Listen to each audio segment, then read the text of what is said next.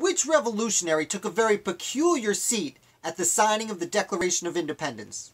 Hi Founder fans, Jason here, and today we'll be discussing William Ellery. Now William Ellery was a Rhode Island man who had worked for the first half of his life as a merchant, and at about 43 years old changed careers and became a lawyer.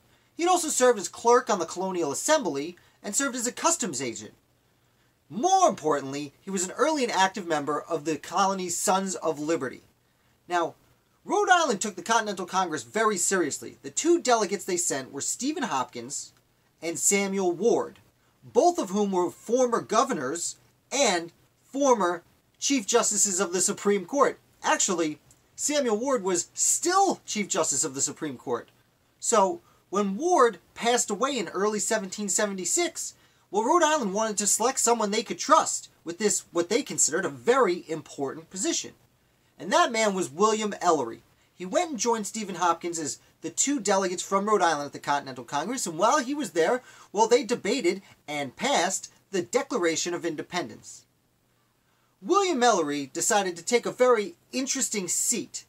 Instead of just staying in his regular seat and going up when it was his turn to sign like everyone else did, he sat next to Charles Thompson, the Secretary of the Continental Congress, up in the front of the room. And founder biographer Charles Augustus Goodrich, I'd like to quote him here. He said, "He placed himself beside Secretary Thompson so he might see as they looked as they put their names to their death warrant." In other words, he wanted to watch these gentlemen sign their lives away.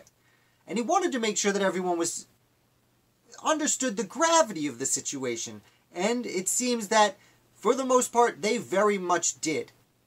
I do want to note here that Ellery's name is neither at the beginning nor the end of the Declaration of Independence, so I would have to presume that when it was his turn to sign, he got up, walked around to the other side of the table, signed it, walked back around, and sat back down. Either way, this is by far the most interesting part of William Ellery's life, but not necessarily the most important.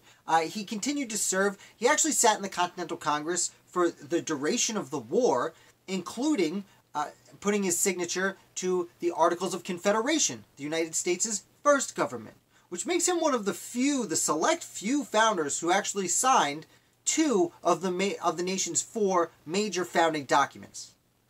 He would go on to go back to Rhode Island, take up his private practice, but when the Constitution was created and George Washington became president, Washington chose Ellery as the first customs collector, the first federal customs collector at the port at Newport. I'm sorry, I almost said Newburgh. At the port in Newport, which was a very important port for the United States and especially the colony of Rhode Island at the time. And he was not only the first customs collector in Newport, he would serve that position for the rest of his life, which ended up being 30 years. He lived until the 1820s and passed away at the age of 92. So we're going to keep it short and sweet today. That's the story of William Ellery and his fascinating method of witnessing history. I really hope you enjoyed it. If you did, please hit like.